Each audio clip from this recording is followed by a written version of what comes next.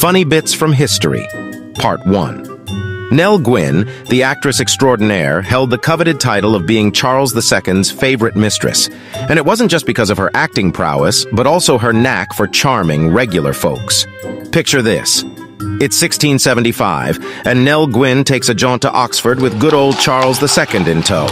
Now, mind you, there was a bit of a mix-up in the crowd's eyes.